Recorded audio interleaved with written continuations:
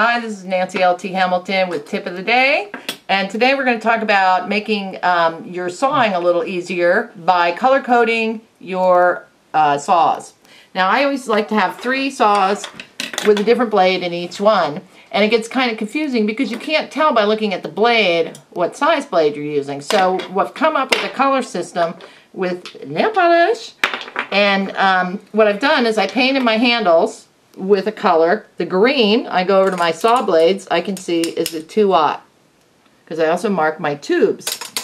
We discussed this one in a previous tip, by the way. If you want to see more about where I got that, check that out at nancylthamilton.com.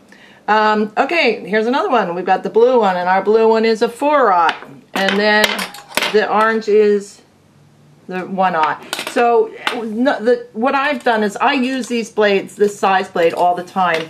So I picked my most popular, my most favorite blades and put them in and color code them. You can switch the blades out. You're not permanently stuck that way. But what I'll do is I'll take the blade out and put in another one, and then just remember to put this one back in here so they're always the right color. Also, you should release your blades when you hang them up for the night.